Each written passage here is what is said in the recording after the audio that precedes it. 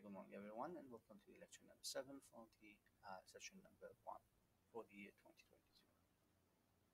So, in this lecture, we're going to continue with what we started last week, which was going to be about the other machining operations other than the turning, milling, and the drilling operations. Also, we're going to talk about the tool life and the materials for the tools, and also the cost in the machining processes. So the content of this lecture is going to be the other machining operation rather than the turning, milling, and the drilling operation that we covered earlier. Also, we're going to talk about the tool failure and the life of the tool and the different tool materials. And we're going to finish this session today by talking about the machining cost we are going to achieve by using different cutting speeds. Now, other machining operation we're going to start with is going to be first the shaping and the planning. So you can see that the shaping and the planning that we have in this image are going to be actually similar operations. The difference between these two operations are going to be first that if the part is going to be moving and the cutting tool is going to be stationary, or the cutting tool is moving, like what we have in the case of the shaping, and the part is going to be sort of stationary. So if you can see that the concept is going to be the same, we're going to use a single point cutting tool, which is going to be moved linearly, i.e. that the cutting tool is going to move in a line movement. Now the part itself also going to be fed in a linear movement. So in the first case, if we're going to talk about the shaping, the cutting tool is going forward and backward in oscillation movement. And this oscillation movement is going to remove the line of a material each time by a certain depth of cut. So I can see here that we're going to have the initial thickness of the chip, and of course we're going to have final different thickness of the chip after the separation. The feed rate is going to be in the linear direction of the cutting tool, and the part itself is going to have a feed motion which is going to be pushed from the left to the right. So each time we're going to set a certain value for the TO, and then the cutting tool will remove this layer until we're going to have a new surface. Now in the case of the planing is going to be something similar to it, but the difference is that the cutting tool is not going to be moving in oscillation movement. Instead of that, the part is going to be moving in this oscillation movement. Now, in the case that the part is going to be moving on table forward and backward, the cutting tool is going to be set the depth of the cut for this operation. Now, the machine is known as the planing machine, or mainly is going to be known as a planing machine or shaping machine. You can see that the difference between them is not going to be it's going to be obvious. Actually, it's not going to be something hard to be recognized. So for this machine, you can see that the ram is going to move forward and backward, and this definitely going to move the cutting tool in this linear movement. So you can see that this is a shaper. In the case of the planer, we're going to say it next. The table is going to be moving forward and backward, but the cutting tool is going to be just fed in the direction of the cut. So a straight flat surface is going to be created in both operations. Is going to be interrupted cutting operation because the cutting tool is going to leave the part and come back to it once again. This will subject the tool to an impact loading when it's going to be entering the work each time. Typical tooling is going to be a single point with made of the high-speed steel tool. Low cutting tool speed due to the start and the stop motion. Now you can see that the planer is going to be a different machine. The table is going to go forward and backward, and the cutting tool is going to be fed to set the thickness of the cut. Different shape, different diameters also can be used as a numerical control movement. Okay, so we go now with the other operation, which is quite similar to this operation, but is going to have a multiple teeth instead of single teeth. And this operation is called the broaching. Now in the broaching, we're going to have, as you can see in this GIF video, the single fed operation of the cutting tool will generate the cut required. This cutting tool can be different cutting operation can be done internally or externally, as you can see in this diagram. What we are going to have in this cutting tool, you can see that the thickness of the tool is going to be increased as we're going upward. So increasing cut diameter as we're going upward. Multiple tooth cutting tool is going to move linearly relative to the work in the direction of the tool axis. What's happening if I'm going to have very close view is the following. You can see that the first diameter is going to be the smaller, so it's going to start to remove the first layer. Second tool will follow, remove another layer, third layer, fourth layer. So in single pass, we're going to generate or form the shape of the cutting tool inversely inside the work part. From the shape, you can see here that you can see that we can have a different shape that can be very hard to be done by the drilling operation or even sometimes by the milling operation. Like for example, we can have the square shape. We can have the keyway, double keyway, fourth keyway, the hexagonal shape. Okay, even something like the gear shape can be done by the approaching operation. The advantage of the approaching operation is we're going to achieve a good surface finishing. Also, we're going to achieve very close tolerances. And also, we can have a variety of the work shape are going to be possible. The cutting tool is called approach. And because it's going to be very complicated and often it's going to be a custom shaped geometry, the tooling thus is going to be quite expensive. You can see that we have a different shape, and this can be externally or externally, uh, uh, internally approaching or externally approaching processes to achieve the different geometries.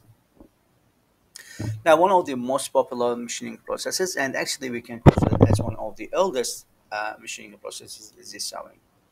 The sewing is going to cut a narrow slit in the work by the tool consisting of the series of narrowly spaced teeth. The tool is called the saw blade. Typical functions for the for the sewing operation is separate the work part into two pieces. Also, it can cut off the unwanted portion of the part. Also, it can cut an outline of the flat parts. The machine we are using for this operation mainly is going to be the power hacksaw. Nobody is using the linear one. So the linear reciprocating motion of the hacksaw can a plate can, against the work can cause the removing of the material, and thus we're going to separate the part. We also can have the bandsaw. The bandsaw is going to be linear continuous motion of the bandsaw blade, which is in turn is going to be the form of the endless flexible loop with teeth on one edge. When we're going to send an endless, that means it's not going to have ends, because you can see that the plate actually is going to be rotating continuously because it's connected. It doesn't have ends. It's not separated parts. Also, we can have the circle saw, which is rotating saw plate, provides continuous motion of the tool passing work part. Now, machining operation for special geometries can be the screw thread and also for the machining of the gear teeth. Start with the cutting screw thread. The method of producing the external threads are going to be either single point threading. We can do that actually using the threading machine. We can also using the threading dies, and that's what we using, for example, the plumbing operation. Also, we can do the thread chasing using the self-opening threading dies. And finally, it's going to be the thread milling operation. The method for producing the internal threads can be done by the tapping, which is using the solid tap, have the almost the same shape of the internal thread we would like to have, and then it's going to we need to drill a hole first, and then the tapping will finishing the operation of generating the threading internally. Also, we can use collapsible taps, which is going to be a cutting teeth retracted for the quick removal from the hole. And finally, of course, we can also use the uh, milling operation and turning operation to generate the internal threads inside the holes. So this is some example for the internal screw threads by using the single point threading on the turning machine or by using the threading die. This operation also can show you the turning operation, and this one is a turning operation which can do the internal and external threading inside the pipe at the same time. We can also do thread milling using the foam milling cutters. You remember the foam milling cutters?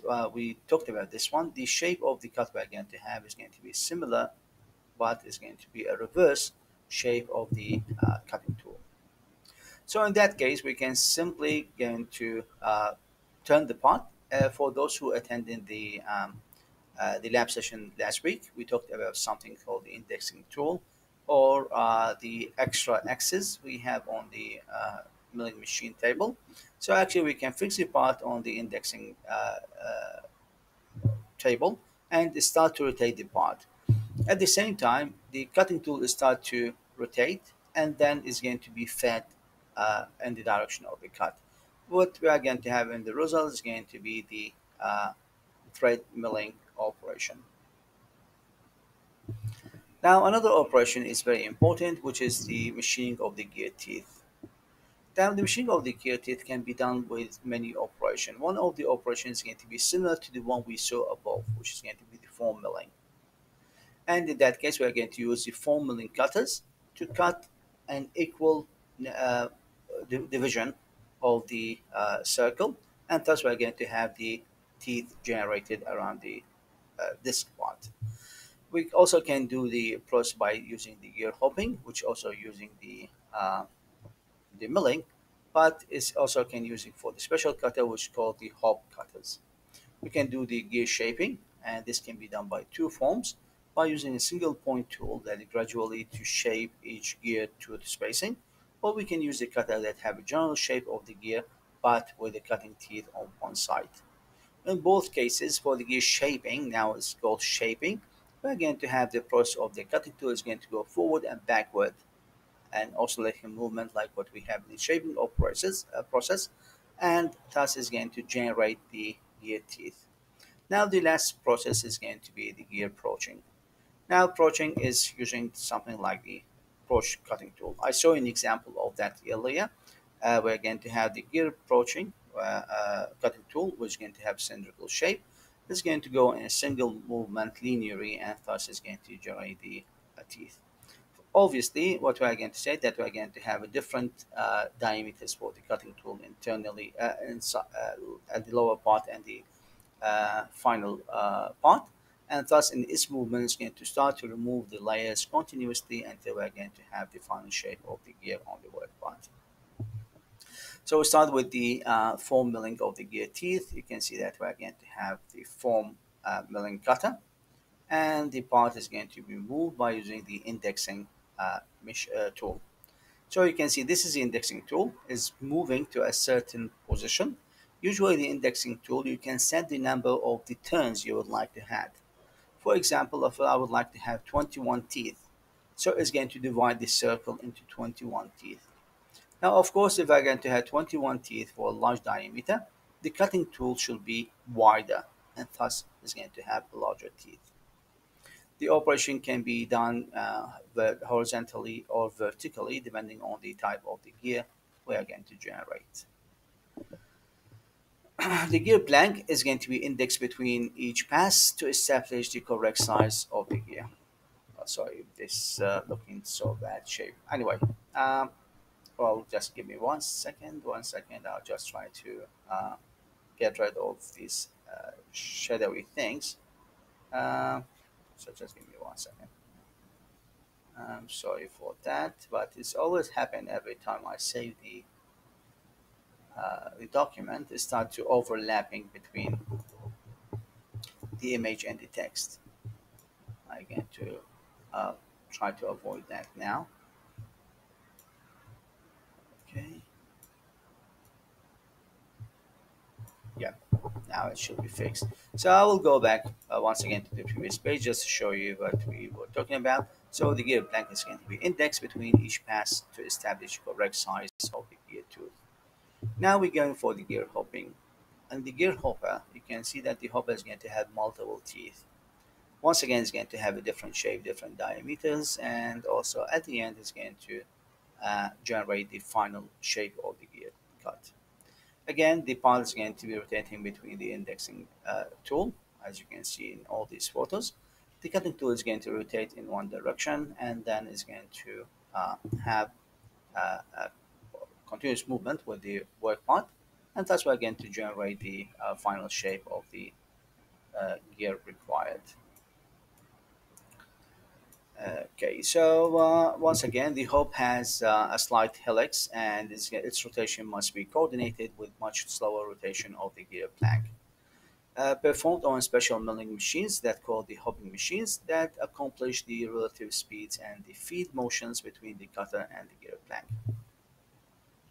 The other operation is going to be the gear hopping. So you can see the cutting tool of the hopper is going to be something similar to what we're going to have in the case of uh, uh, the previous one, which was the hopping.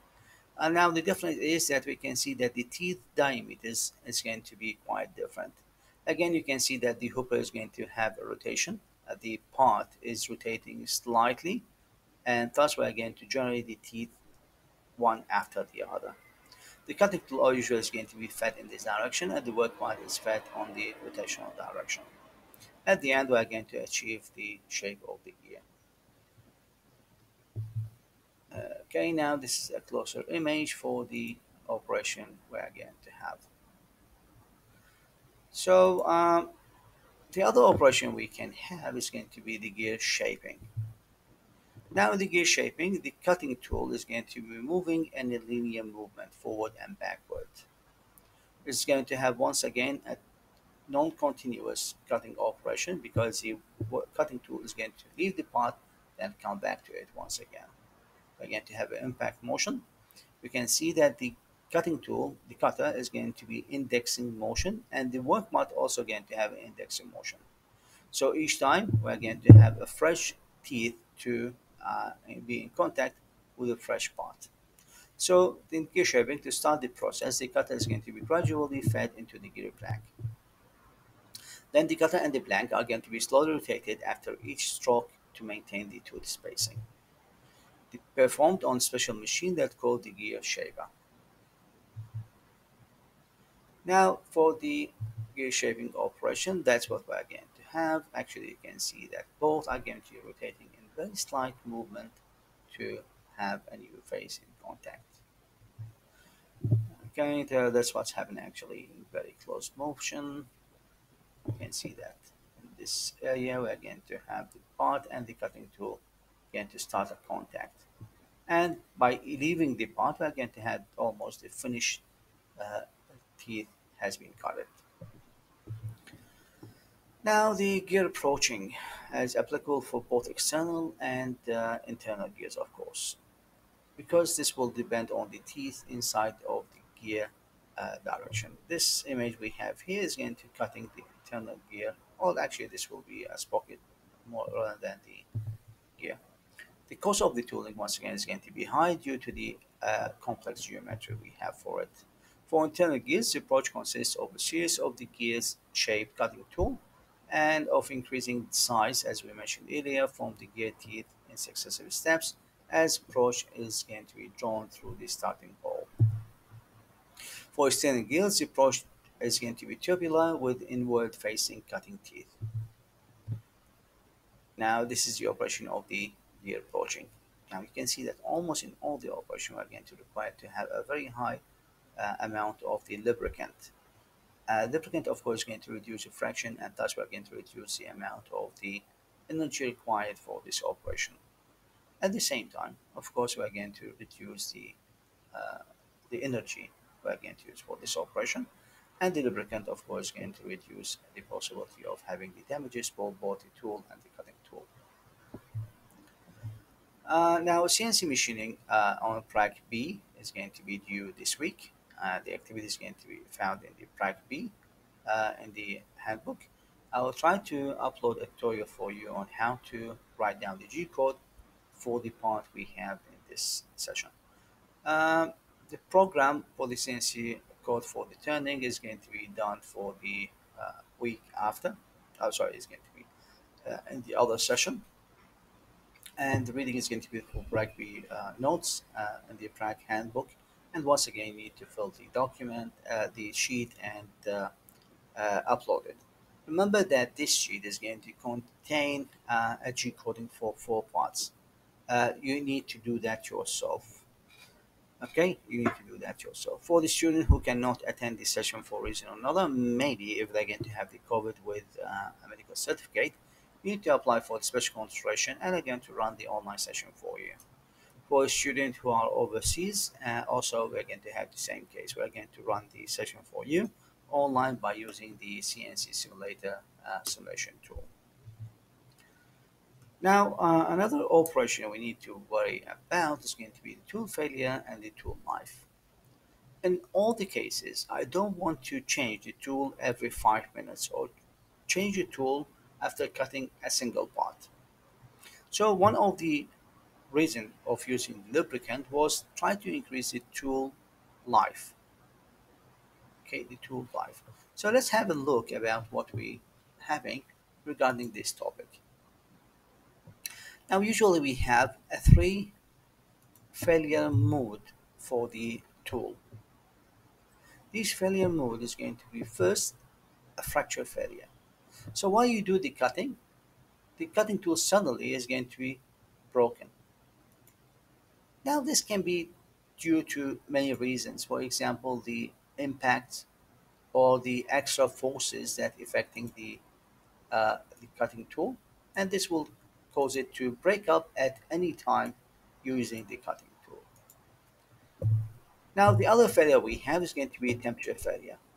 What's happening is that the temperature is going to be too high for the tool material to stand. So it's start to be smooth and thus is going to be banded. And the third mode we're going to have is going to be the gradual wear. Gradual wear is going to have gradual wearing of the cutting tool tip. So it's going to start to lose the material gradually until we're going to have the size of the cutting tool is going to be smaller, or of course we're going to have a different dimension for this cutting tool. Now the difference between these three different modes of the failure is going to be the fracture can be happen suddenly. At any time, you may set the depth of the cut inside the work part at very high speed. Suddenly, then we're going to have the brittle fracture to occur. Temperature failure, you forgot to add the cooling fluid, and the cutting tool is going to have a continuous contact with the work part, and this will generate a very high friction rate, and thus we're going to have a very high temperature, and the tool will fail. The gradual wear is going to start with using the cutting tool with a proper depth of the cut for the material again cut to cut, and also using the correct speed and the force on the cutting tool, but the cutting tool will gradually wear. So it's going to take its time until it's going to be fell. Now among these three cases, the gradual wear is going to be one preferable because you can estimate that time. So the preferred mode is going to be the gradual wear. The fracture and the temperature failures are going to be premature failures, can be happen at any time. Maybe it's going to be happen in the first minute of your using of your cutting tool. You always try to avoid that. The gradual way is going to be preferred because it's going to lead for the longest possible use of the tool. The gradual wear, I have the overlapping again. The gradual wear occurs usually on the flank. Okay, uh, sorry, occurs in two locations of the tool: the flank wear and the crater wear. And we're going to have an image for the both the crater and the flank. Now, flank means something like the side. Okay, flank means the side. In Germany, actually, it's called the wing. If I'm going to take a look for the flank, of course, it's going to be the side area. So usually the flank wheel is going to be the hardest, and because we are going to have the friction due to the contact of the chip with the cutting tool, we're going to have the crater wheel. So the one cutting tools showing the principal location and types of the wheel occurs can be found in this diagram, and if I'm going to show you an image instead of the diagram, I can show you that. So once again, at the top, we're going to have the crater wheel, And on this side, we're going to have the flank wear. And actually, this cutting tool is a cemented carbide tool. And this photo actually has been taken by Leaf University in Sweden. And you can see the effect of this operation. Now, we always, if we're going to have such shape, we're going to lose the sharpness of the cutting tool. And that's something we need to avoid in most of the operation, because if we're going to lose the sharpness, that's when we're going to use more energy to perform the cutting. Now, the tool wear is going to be a function of time. So in this diagram, we can see that the tool wear is the time, as the tool wear as a function of the cutting time expanded into divided into three main stages. The first one is going to be the break-in period. When you start to cut using the cutting tool, you will have a rapid initial wear on the surface. A top layer will be removed subtly in very short time. Then we're going to have a slower rate of the wear, which is called the uniform wear rate. And this will take a longer time as a steady state wear region. And at a certain level, again, to have an accelerating wear rate, because the material has lost most of its properties. The dimension has become too small to take more forces. So we're going to have the failure region when the wear is going to be accelerating, and then we're going to have the sudden final failure of the cutting tool. So just imagine if we're going to have this time of the cutting tool to be 5 hours, you'll indicate that you need to change the cutting tool at 4 hours or 4.5 hours. And thus you are going to prevent any sudden failure for the cutting tool due to the friction or the temperature failure of the tool that may damage the work part and damaging your machine at the same time. Of course, it's going to be hazard possibility. Now, the other effects of the tool is going to be the cutting speed. Higher cutting speed will reduce the tool life. We can see in this diagram the effects of the cutting speed on the tool flank wear for three cutting speeds using the tool life creation of 0.5 millimeter flank wear. So you can see that we have the function, the time 1, time 2, time 3. And we're going to have different time of the cutting going to be achieved. If I'm going to use the cutting tool at the speed of the cutting of 160 millimeter per minute, with the depth cut, the flank wear of 0.5 millimeter is going to be achieved in 5 minutes. If I'm going to reduce the cutting speed to 130, the tool life is going to be increased to 12 minutes. If I'm going to drop it down to 100 meter per minute, the tool life will be extended to 41 minutes. Now, actually, this operation has been done in the lab intensively, and they came out with what we call the tool life with cutting speed on a natural log to log plot of the cutting speed with the tool life. We came out with this diagram. So we change it to a linear relationship. In this relationship, we're going to have the relation between the velocity and the tool life. 3 points. And from 3 points, we can do a further calculation to find what we call the Taylor's tool life equation.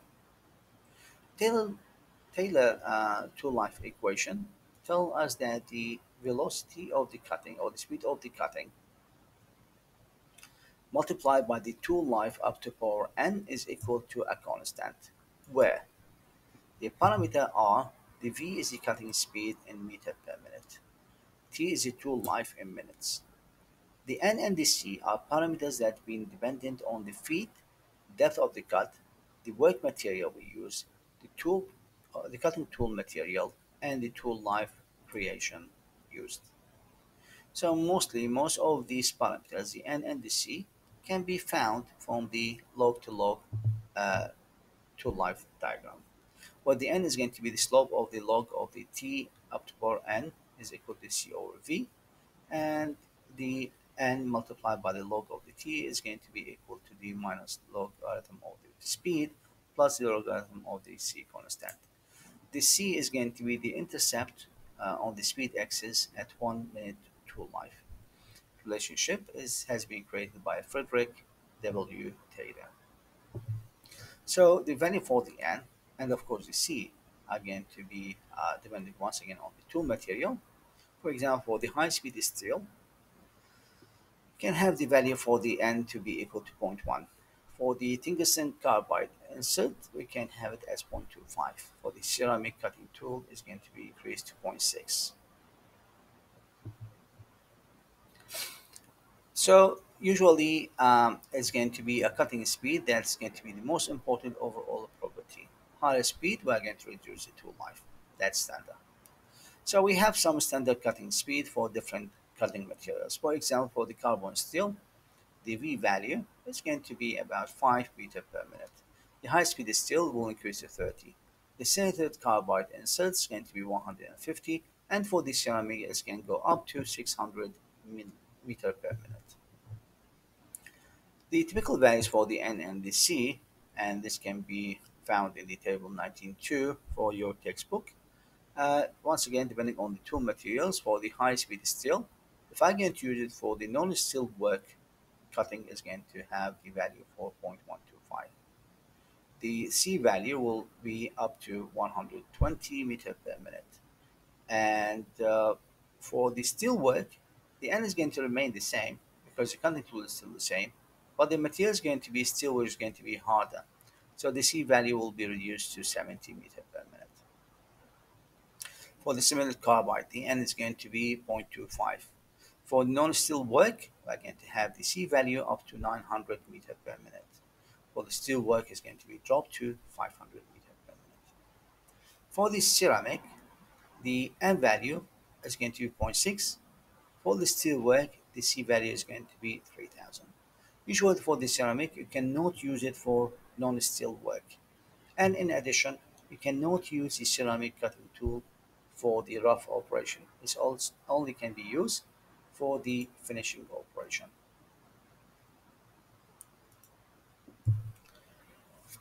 Now, the tool life criteria in the production are complete failure of the cutting edge, the visual inspection of the wear by the machine operator.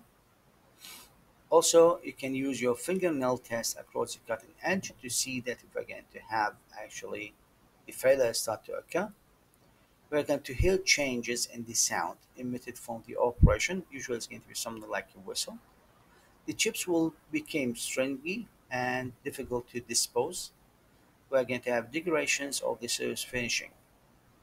We will notice that will be an increased power consumed for the cutting operation. And also the workpiece count will be lowered and the cumulative cutting time will be resulted. Well, I can tell you that that's what's happening if I get to use a cutting tool that is not sharp enough. Now we're going to have an example for the tool life, and this example once again is going to be a part of the assignment number 3 that will be released very soon. We have a machining steel with tungsten carbide tool. The tool life of 40 minutes is going to be achieved at the cutting speed of 1 meter per second. First, find the distance traveled by the tool before it has to be replaced. Distance traveled by the tool before it has been replaced. I'll give you a hint about that. Also, what will be the tool life and the distance when the cutting speed is going to be doubled? Now, to give you a hint about that, we're only going to use the Taylor equation and some basic physics principles. So we have tungsten carbide, so we can find the N and the C. The tool life is 40 minutes, so we've been given the T, and the cutting speed is given as 1 meter per second. Just remember that this time need to be changed into a meter per minute. So we have the T, the V multiplied by the T up to power N is equal to constant. We need to find the distance traveled by the tool before it has to be replaced. Now we have here two relationships. We have the time of the tool life and we have the cutting speed in meter per second. Now you know that actually the distance is going to be a relation between the time of the traveling and the speed of the traveling. Later, when we're going to find that, we can use the the V1 T1 up to power n is equal to the V2 T2 up to power n, because it's going to be equal to a constant. And thus we're going to solve for the part number 2. So for the solution, the distance traveled by the tool is equal to the speed multiplied by the time. Now remember that the speed we have on 1 meter per second, and the time we have is in minutes. So we need to change either to unify the units to seconds or to minutes.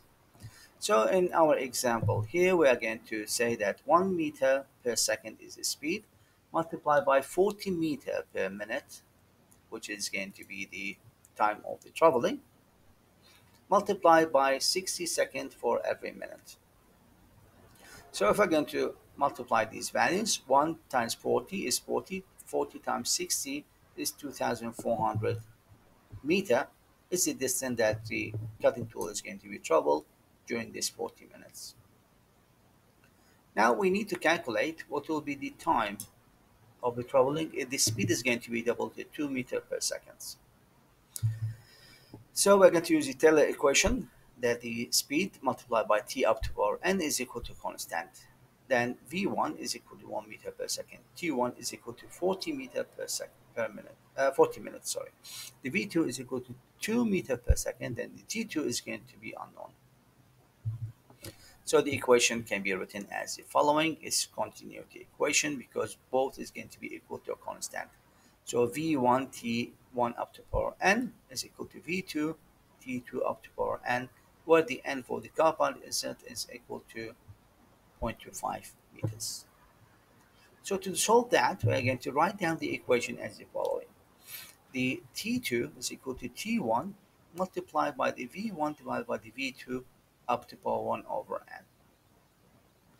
Now here, we said that we know the t1, the v1, the v2, and the n value, which is 0.25. So if I'm going to substitute the values, I will end up with the time is going to be reduced to 2.5 minutes only.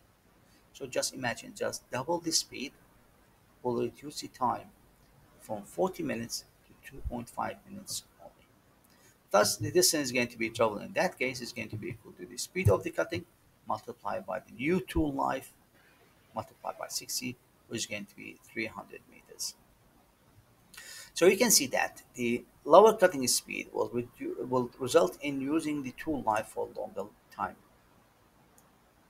The high speed will reduce that for a short time. But we cannot always use the cutting tool to cutting at lower speed because this will increase the time of the machining and thus the cost of the machining. So we always can use the Taylor equation to calculate the optimum time we can use for this process.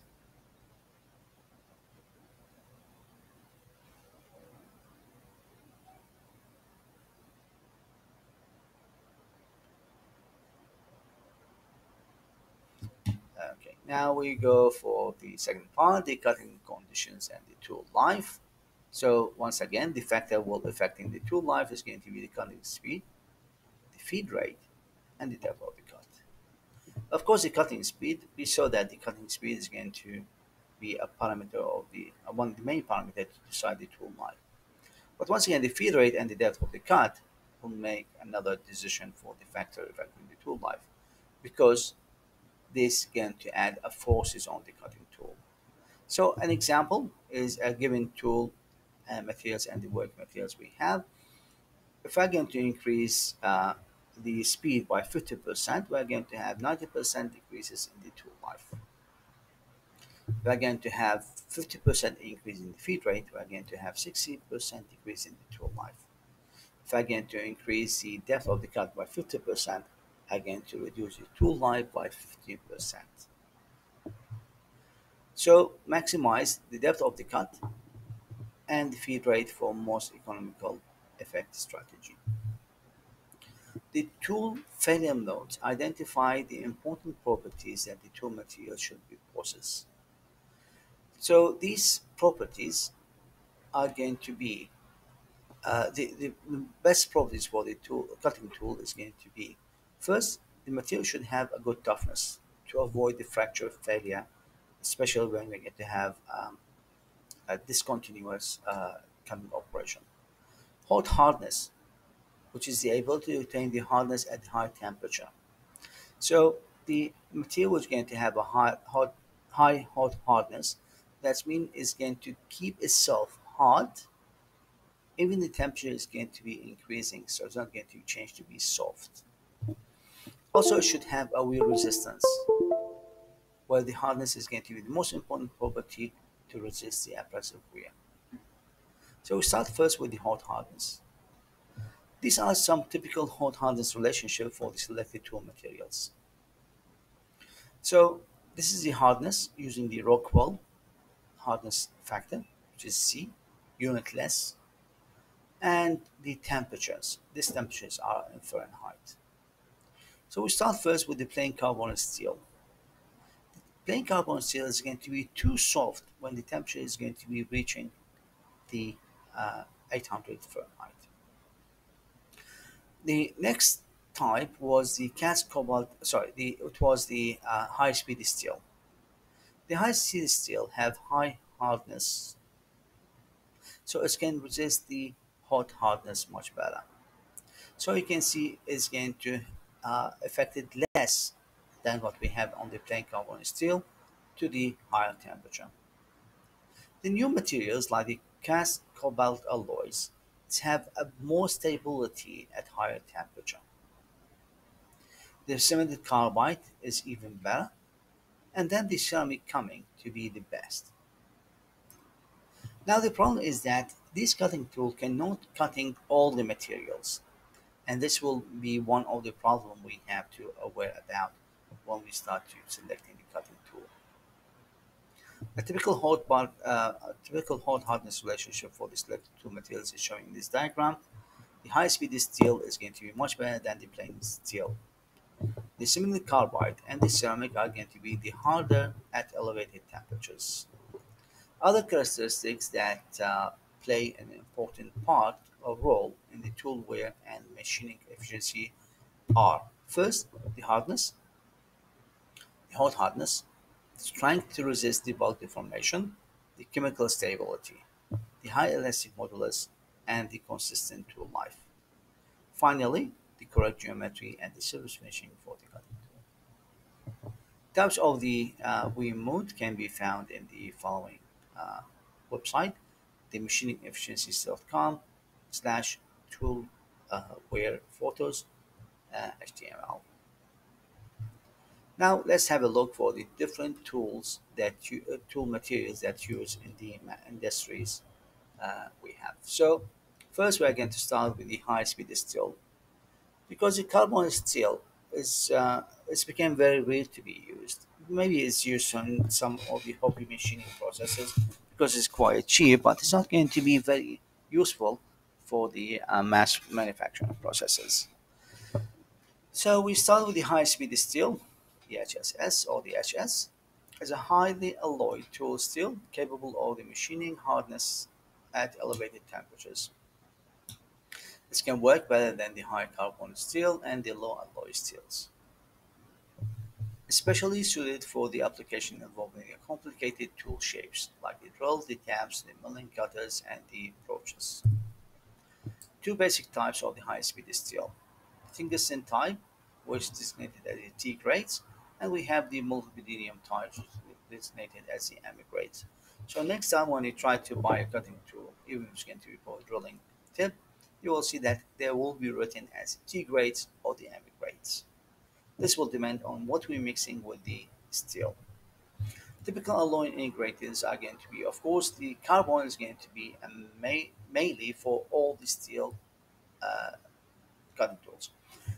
Tungsten and all the molybdenums, the chromium and the vanadiums, and sometimes we're going to use some cobalt in some grades.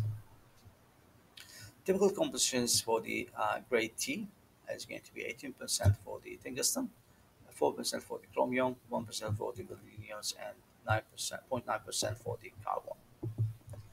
This is an alloy steel with various additive materials to improve the temperatures, properties, and the toughness of the cutting tool. Tungsten-based alloys are going to be the most popular, and the multi-medium is going to be used to improve the toughness. Some steel use both the tungsten and the multi-mediums at the same time, as well as the it's cobalt, sorry. Hardness at room temperature is going to be about 66%, 66 Rockwell number, while at 550 centigrade it's going to be down to 57 centigrade. Above 600% a degree is going to be falls rapidly. So the alloy compositions for the common high-speed steel with a grade by percent weight can be found in this table. So you can see that the grades can be the tungsten, module 2, module 7, M35, and M42. We can see that the main changes is going to be first in the mediums and then in the tungsten value we are going to have in both of them. Now the selection of the high-speed steel, it can be either the basic W or the MO types, which can be a combination of the hardness and the toughness. General purposes is going to be for the drill and the end mills. The high cobalt type, which is going to contain up to 12% cobalt, is going to have a hot hardness and the wear resistance at the expenses of the toughness. It's good for the heavy cuts, high speed, for difficult materials like the alloy steels. The high, uh, sorry, we have an overlapping again. So just let me fix that as we go.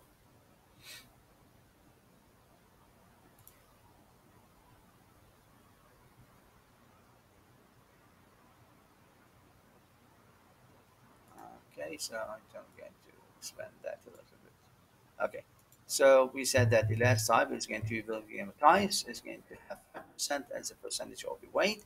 It's going to be best for the wheel resistance at the expenses of the hot hardness and the toughness. So that means we are going to not going to be able to work very high temperature, but it's going to have best wheel resistance. Finishing operation is going to be the most application for these cutting tools, like the finish turning or the cast iron. Now, the other material we can use for making the cutting tool is going to be the sintered carbides. So the sintered carbide is made by a different operation. It's not going to be melted material that's going to be casted then machined to have a shape of the cutting tool. Instead of that, we are going to have the powder materials using the tungsten carbide mixed with the cobalt as a binder. So we're going to mix these two powders, compact them, then we're going to put them in the furnace. They're going to be solidified, and thus they're going to be too hot to use them as cutting tools. Two basic types is going to be first the non-steel cutting grades, which can have only tungsten and the carbide, and also we can have the steel cutting grades, which can have the tungsten carbide with the TIC and TAC added to the tungsten carbide. Ti is the titanium, the Ta is the titanium, the WC is the tungsten carbide, and the CO is cobalt. So these alloys usually going to come in a form of the tip inserts with a multiple cutting edges. So when one edge is going to be wear, another can be used without replacing the whole tool. Okay, sorry for the overlapping again.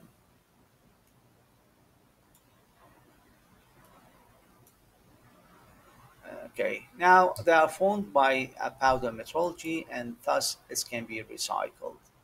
So you can see that the cutting tool itself can be made for the high-speed steel, but they're not going to do the cut. These small tips are going to be the cutting edges. So this is a circular saw plate with tungsten carbide insert. This can be simply glued by using something like the super glue on the tip of the cutting tool, and they're going to perform the cutting. Now, sometimes we said once again, if one of the edges is going to be wear, this can be used without replacing the whole tool. For the carbide insert that using as the cutting tool, the one which have the baklava shape, actually we can tend it to have an 8 different edges. Now, the general properties of the sintered carbide are first, high compressive strength but low to moderate tensile strength. It have a high hardness, 90 to 95 HRA. We remember that it was 66 for the high speed steel. Good hot hardness, good wear resistance, high thermal conductivity, high elastic modulus of elasticity up to 600 multiplied by 10 up to 3 megapascal. Also, its toughness is going to be lower than the high speed steel. For the non-steel cutting carbide grades, it's used for the non-ferrous metals and the gray cast iron. Non-ferrous metal like the aluminum, the brass, the copper, or whatever the material is going to be. Properties determined by the grain size and the cobalt contained. Now, grain size because that this material is powder metrology. So simply we can control the grain size depending on the property we would like to achieve. Okay, just give me 1 second. Just try to fix that somehow.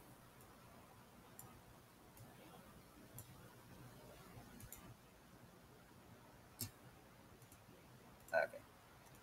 So once again, the non-steel cutting carbide grades is used for the non-ferrous metals and gray cast iron. The properties is determined by the grain size and the cobalt content. As the grain size is going to be increased, we are going to have hardness and hard hardness to be decreased, but we are going to have toughness to be increases. As the cobalt content is going to be increased, we are going to have the toughness improves at the expenses of the hardness and the wear resistance. Now, for the steel cutting carbide insert, usually is going to be used for the low carbon and stainless steel and alloy steels. The titanium and the titanium are going to be substituted for some of the carbide insert. The composition increases the greater wear resistance for the steel cutting, but adversely is going to affect the flank wear resistance for the non-steel cutting applications. Now, how to select the centered carbides? If I'm going to use the tungsten carbide with cobalt, it's going to be good for fast irons and non-ferrous metals, but it's not going to be suitable for the steels at the high speeds due to the diffusion wear.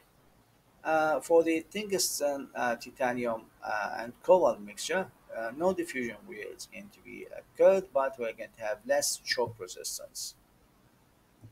Sometimes we only need to coat the carbides. So we don't have to have the full cutting tool to be made of the cobalt. These are going to be very similar base materials at the standard carbide, but it's going to have in addition are going to be coated. And this coating is going to be done by what we call the chemical vapor depositions with a thin layer of the carbides and the nitrides of the titanium or the cerium and the ceramics, which are going to be called the aluminum oxide. So this extra layer we can have on the top is going to give it a more strength properties for this material. Oh, sorry, so the thing has been jumped up. Okay, so once again, the operation we're talking about, which we're calling the vapor deposition, is done in special furnaces where we're basically going to increase the temperature and we're going to have something like no air uh, um, environment, and thus the ions is going to be evaporated, then it's going to be deposited at the top and adding this layer. Uh, it's used extensively in the industry because they're going to be custom made to suit the particular materials or the machining applications. So actually, that's what we're going to see exactly. If we're going to have microscopic view, that's what we're going to see. A layer has been deposited on the top of the cutting tool. This layer is going to be a titanium layer, which is going to give it a high strength for the cutting tool, and thus we're going to have a better property for our cutting tool. Now we go with the ceramic cutting tool. Now this will be almost the last one we have. The ceramic are going to be quite new tool materials and are going to be formed once again by the powder metrology as for the carbide tools. but it's going to be consist of the aluminum oxide base. Excellent for the hot hardnesses, low coefficient or fraction. It's going to have some brittleness, negative rake angle, and large tool nose radius to reduce the tensile stresses. And also it's going to reduce the feeds to minimize the shock loads. The synthetic diamonds is sintered polycrystalline diamonds. So it's not actual diamond, but it's going to have the powder of the diamond is going to be compressed at very high temperature, and thus is going to be very fine grained diamonds crystals. And using the temperature and the high pressure, it's going to have a desired shape with a little on or binders to be added. Usually applied as a coating of 0.5 millimeter thickness on the tungsten carbide cobalt inserts.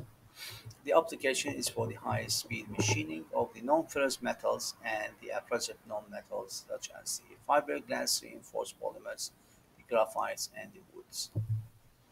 Not suitable for the steel cutting. Now, to replace that, we can use a cubic boron nitride. Next to the diamond is going to be the hardest material known. The fabrication into the cutting tool insert same as the SPD. We are going to add as a coating layer at the top of the tungsten carbide insert. The application is going to be machining of the steel and the nickel-based alloy that the sintered carbide diamonds can. The sintered diamonds cannot cut. The problem is that the SPD and the CBN tools are very expensive. Now the tool geometry. The two main geometries we have for the cutting tools are the single point cutting tools, which use in the turning, the boring, the shaping, and the planing operation. And we have the multiple cutting edge cutting tools, like the one we're using for the drilling operation, the reaming, the tapping, the milling, the poaching, and the sewing. So this will be the example of the single point cutting tool for those students who attended the lab once again. I think you saw this one in the close. So you can see that what we try to do usually is to minimize the contact area between the cutting tool and the work part. That's simply going to increase the pressure at that point, because you know the pressure is actually equal to the force divided by the area. So we need to play with the single point tool geometry with the 7 elements of the single point geometry, which are the end cutting edge angle, the side cutting edge angle, the side rake angle, the side relief angle, the end relief angle, and of course the back rear rake angle. All these parameters are going to reduce the contact area, and thus we are going to have the best pressure of the tool on the wave part, and thus we are going to use, of course, less force to achieve the same cutting operation. Now,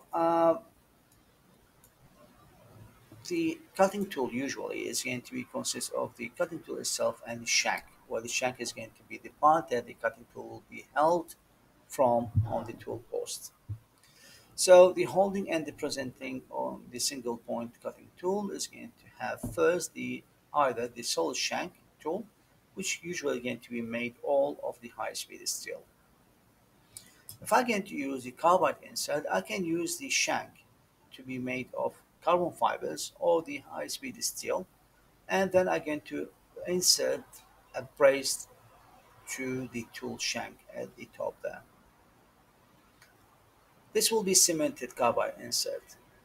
I'm going to use it when the life is finished. I can simply take it out by using the force and replace it with a new one. The shank is going to be reusable. To increase the efficiency and reduce the time of the tool changing, I can use the mechanical clamped insert, which is used for the cemented carbide or ceramic or any other very hard tool materials.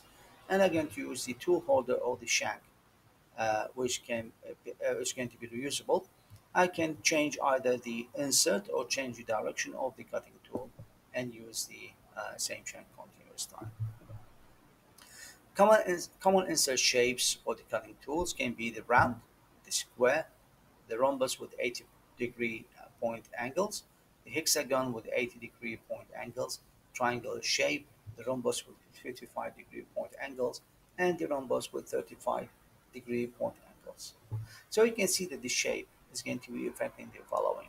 If I'm going to move from the A to the G, I'm going to increase the versatility and the accessibility, because this one is going to be narrow and long, so it's going to have more accessibility. But the thin shape is going to have less strength, more power requirement, and vibration tendency. If I'm going to go for the thicker shape or the more called the solid shape, it's going to actually improve these properties. So these are some of the collection of the metal cutting inserts with various geometries made of various materials. As you can see that the cutting shape can be any shape, and we can control that because simply they're going to be made by the pattern metrology. So the shape of the mold we are going to have, it will decide what will be the shape of the cutting tool we are going to achieve. Now for the twisted drill, which is another cutting tool we are usually using. Most common cutting tools are going to be for the hole making, usually made of the high-speed steel. Shown below is the standard twist drill geometry. You can see that if I'm going to take a look from the front, I'm going to have the chisel edge, and we're going to have the cutting edge is going to be on the side. The whip thickness is one of the most important parameters we have for the cutting tool. And here we have a margin of the cuts which we can to actually push the chip as the cutting tool is going to be moving, and that's what the margin we have. Usually the float is going to be very important parameters because it's going to be required to push the chip out as the cutting tool is going in. Twist drill operation is rotation and the feeding of the drill bit results in a relative motion between the cutting edges and the work material to form the chip. The cutting speed varies along the cutting edge as a function of the distance from the axis of rotation. Relative velocity at the drill point is going to be zero, so no cutting takes place in the middle. Instead, a large thrust force is going to be required to drive the drill forward into the hole. So that's why when you do the drilling, usually again to push harder first, and then the force required later to be less because the chip will start to revolt. Now the problem we have is going to be the chip removal. The flutes must provide a sufficient clearance to allow the chip to move from the bottom of the hole during the cutting. So the problem is that the chip is going to have a contact with the flute's wall, and this will cause friction to occur. So the friction makes the matter worse, the rubbing between the outside diameter of the drill bit and the newly formed hole, and the delivery of the cutting fluid to the drill point is going to reduce the friction, and the heat is going to be difficult because the chip are going to be moving in the opposite direction. Alternatively, we can use the straight flow fluid cutting tool. So you can see that the fluid is not going to be continuously as what we have in the original shape. Instead of that, we're going to have the continuous float, large one. It's going to have enough space to chip to be removed, as well as we're going to have uh, the enough space for the coolant fluid to run in. Now the problem we have with this type is going to be that only limited for a higher diameter value for the holes. Alternative type is going to be the gunner drill.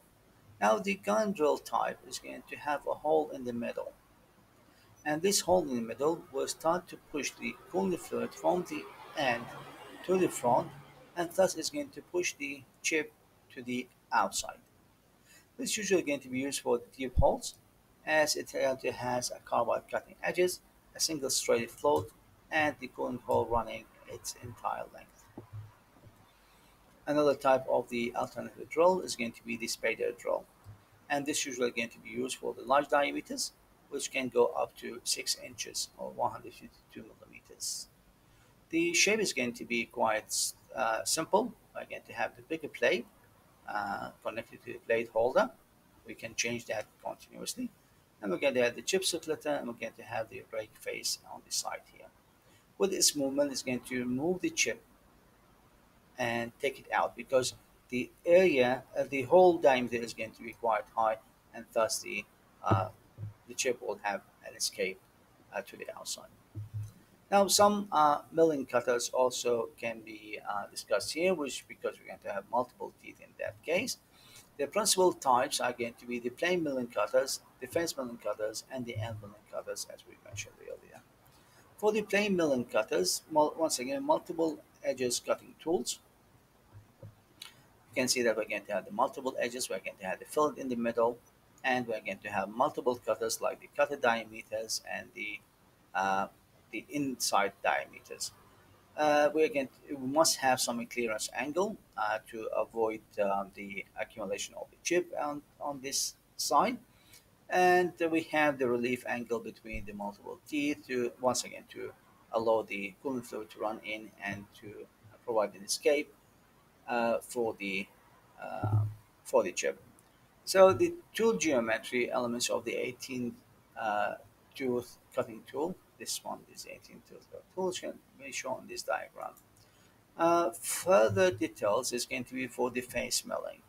Now for this face milling cutting tool, usually it's not going to be used to generate geometries. It's only going to be generating a flat surfaces. Two geometry elements of the four tooth face milling cutters is going to be shown here.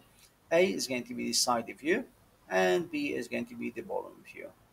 Once again, you can see that we have a multiple teeth number, and this will be required actually to calculate the force we're going to have. If you remember the N value, which is going to be number of the teeth we have for the cutting tool. Now, the most common one is going to be the end milling cutters. Look like a drill bit, but it's going to be designed for primary cutting with its peripheral teeth. The application is going to be used for the face milling. It can be do the profile milling and the pocketing. It can be cutting a slots. It can do the engraving. It can do the surface contouring and do the die sinking. The cutting fluids are very important. Any fluid or gas applied directly to the machining operation to improve the cutting performance is going to be called the cutting fluid. Too many problems addressed in the cutting fluid. First, the heat generation at the shear and the friction zones. Also, the friction at the tool chip and the tool work interface. Other functions and benefits are going to be for the cutting tools more than cooling and reducing the friction is going to be washing away the chips, as we mentioned earlier. Reduce the temperature of the work part to increase the handling. Also improve dimensional stability of the work part because very high temperature work part is will tend to expand in size and then it's going to be cooled down and that's why we're going to lose any uh, accuracy in the machining process. The cutting fluid can be classified according to their functions.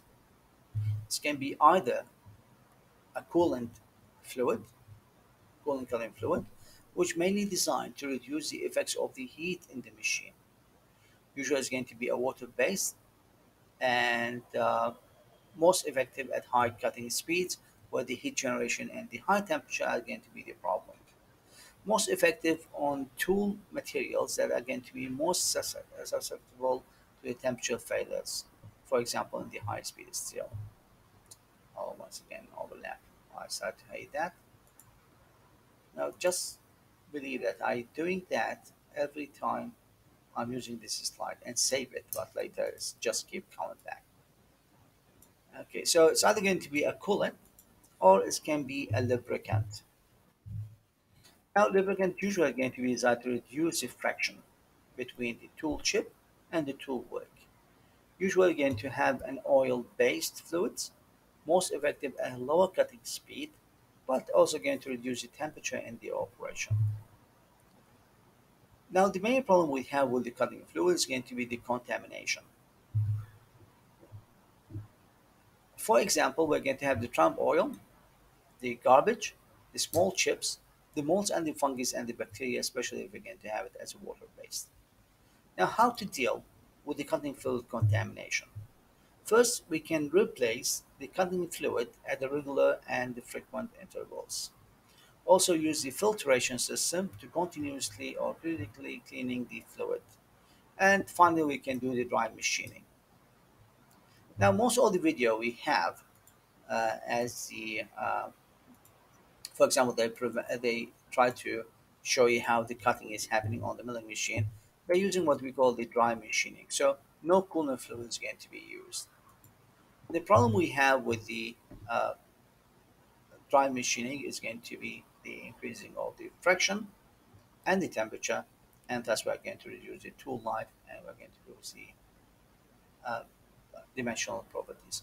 Now, the cutting fluid filtrations, the advantage is going to be prolonged cutting fluids life between the changes, reduce the fluid disposal cost, cleaner fluids reduce the health hazards, and also is going to reduce the machine tool maintenance, and we are going to achieve a longer tool life. Now we said once again for the dry machining, no cutting fluid is going to be used. Avoid the problems of the cutting fluid contamination, disposal, and the filtration. And the problem what we have with the dry machine is going to be first the overheating of the tool, the operating at lower cutting speed and the production rates to prolong the tool life, and the absence of the chip removal benefits of the cutting fluids and the grinding and the milling operation. Now I will leave this section for another session because I don't want you to watch a very long recording. From the previous recording we had, the most important example which was the using of the Taylor equation.